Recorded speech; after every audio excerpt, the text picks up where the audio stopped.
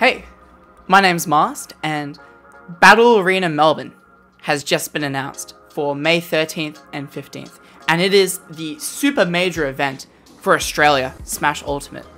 Everyone's coming down from all the other states wanting to prove themselves that they are the best, and they are not dog shit, and they probably deserve a higher placing on my Oz 50, and that's completely okay, because now's your time to prove it. But what I want to see, or what I want to see people prove, is that they can actually grind, okay? Because what I notice a lot is people do the typical, yep, I'll just rock up to tournaments and maybe go to a few friendly sessions here and there. And that's fine, those two are really important, but I don't feel like people actually put in a lot of intentional effort to wanting to get better. And here's my solution, and here is my big call out for the rest of Australia Smash. It is time to get on the grind, and I challenge all of you watching this video right now to do a bit of solo practice every single day in the lead up to Battle Arena Melbourne. That's crazy, Connor. Whoa. I've never solo practiced a day in my life. What am I supposed to do? I'm glad you asked, fellow viewer, okay? Because I have the solution for you, and it is through Google Sheets. I know, crazy. What the fuck's a Google Sheet? So, as you're probably seeing here on screen, I'll whip it up right now so I can have a look at it. The Google Sheets is basically a way to just keep track of your progress of your solo practice. So not only do I have the list of days here starting from the 9th of March, which is hopefully when this video is out. Basically, the first question of every day is, have I solo practiced today? And that is the main thing you want to keep your eye on. Under that, you probably have a list of things that you would want to practice. So I've laid out some general stuff here that I usually practice, and that's probably applicable to every single character in the game of movement. Shore hopping, raring, controlled dashes, trumping, wave bounces, B reverse, up B / up smash, out of shield, and reverse, turnaround shields, dashing tilts, of course reversed, and recovering. Everyone does it, same with platform interactions, and just like try and do that in training room. You don't have to do it all, it's just a template, but I would recommend giving it a go. Well, most importantly, like I said before, this is only a template and you should quantify your own solo practice. But the main thing is that you generate or create your own made routine and you do it on a regular basis. And as you play over time, you're going to realize you need to change these routines of specific things you want to practice. And you do that and you stick yourself to it. You do it every single day. Because that's what you need to do if you want to get better. People just play a lot, and you need to practice certain things in order for your play to be, intentional and improving to what you need. So that's the idea of the Google Sheet. But most importantly, it is for you to hold yourself accountable, not with just yourself, but with others. Because you're not the only one that's going to be using this Google Sheet. It's actually going to be with the rest of your state as well.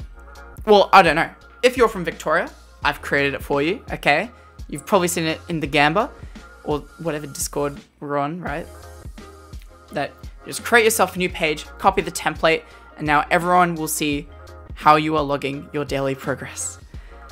I would highly recommend other states to join in on that as well. If it hasn't been done already, you should make it. And get other people using the exact same Google Sheet. So when you log your progress, you can see what people have been doing in their other tabs, what kind of practice routines they have, and we can kind of just hold each other accountable for watching us log our daily practice to be like, oh yeah, I daily practice today. Oh, you did too? That's crazy, man. And we can kind of just force this kind of culture together. And I think that's what we really need in time for preparation for BAM, especially so far out. So the Google Sheet is cool, I will admit. But how do I keep it up? I'm just some mid-level player. Like, what do you mean? I'm gonna do this for like a couple days and like forget about it. So I'm not like the GOAT or anything. I'm not B-Trick, okay? But I can offer like some advice that may or may not be helpful. So the first thing is to remove the barriers, right? When initially starting a practice routine like this, you want to make the barriers as small as possible. And that includes, well, not having to do much when you actually go to practice. So this may be like just turning on the switch and doing 5 minutes of practice. whether it just be like jumping around stage, doing short hops, or like beating up a CPU. It's something. But then when you make it so small to the beginning, your mind attaches to the idea of, oh, this only takes like 5 minutes. I could just do it. And then slowly increase the increments of practice over time, such that by the time you're a couple weeks in, you're doing half an hour to an hour of practice every day, and it's like nothing because you're just so adjusted to it. This is what I do. And that leads to the next point of actually allotting a specific time for it in your schedule. I also understand, especially after my visit to Queensland, that a lot of people have jobs, and that's fair enough. We all have busy lives. We're not all a bunch of smelly smashers, okay? But just create a goal that works with your schedule and actually stick to it.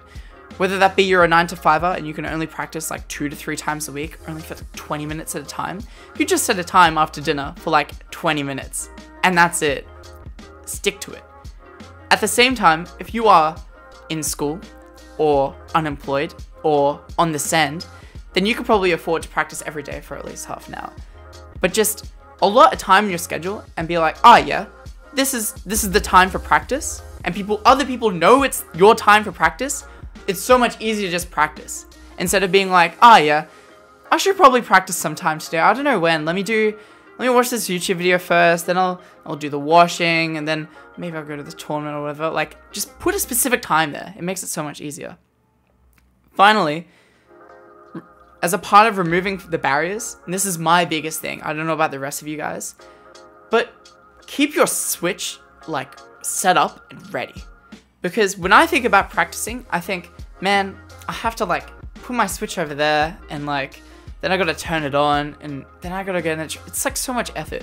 But if your Switch is like already there, and all you have to do is press the on button and then change the plug to HDMI, and then you're in, it's so much easier for you to be like, oh yeah, I could just do that right now and then do it. Because if it takes a lot of effort to actually do it, then it's gonna be so much harder for you to actually do it. And the more chance that you won't end up doing it as well. So that's cool. We removed the barriers to make sure it's easy as possible to actually do the routine. But what about sticking to the routine and making sure that we're consistent with it? So one rule when I try to create any kind of routine or habit or anything like that is to make sure to never miss 2 days in a row. Because actually doing the habit isn't that hard, right? Like doing a practice routine. But it's only after you miss a day that the mind slips and you think, oh, I've missed a day. This is done. This is over. And then you miss 2 days in a row. And it's like, well, this is fucked then. Like I can't possibly keep this up. Like what's the point? Like I've already missed 2 days. I can't keep this up, right? If you force yourself to absolutely never miss 2 days in a row, then you're going to allow yourself to never miss once. And then you can allow yourself to get back on your horse, basically.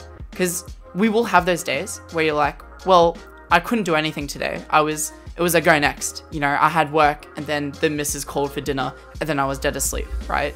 Like, we have those kind of days, but that's okay.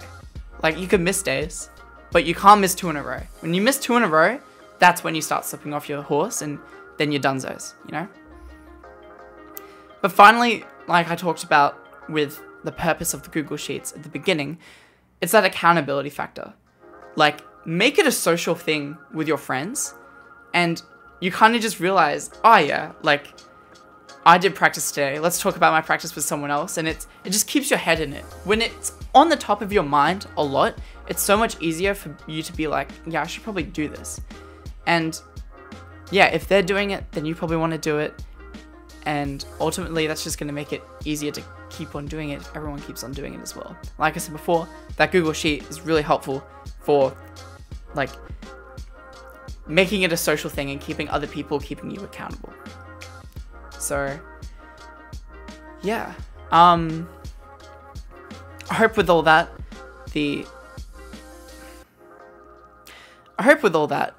we can come together as a country and really prepare for the Battle Arena Melbourne that is to come in May. Because I want the best of my state, and I'm sure you do too. So we're going to do everything we can to get on the grind. Cheers.